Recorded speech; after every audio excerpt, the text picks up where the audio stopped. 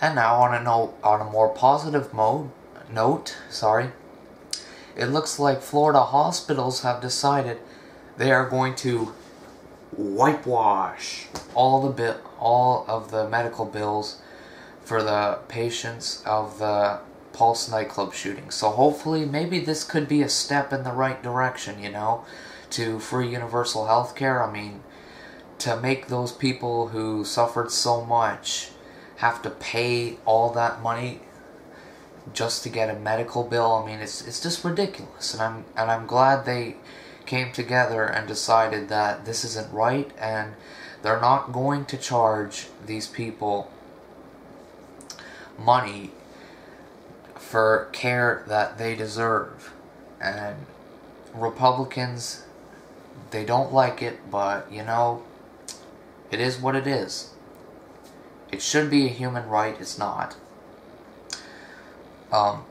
Basically, lots of different organizations and charities have gone to the Orlando Health to show how they really support this, because, people support this kind of thing as much.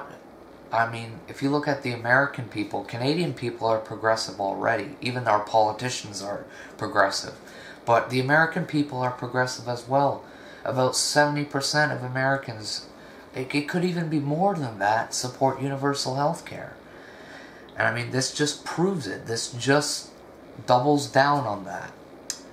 And basically, there's still one patient that remains in the hospital, but most of them have been released without any medical bills. I think this is a step in the right direction, and that is a great, great, great thing for the democracy and the freedom of the United States and the world.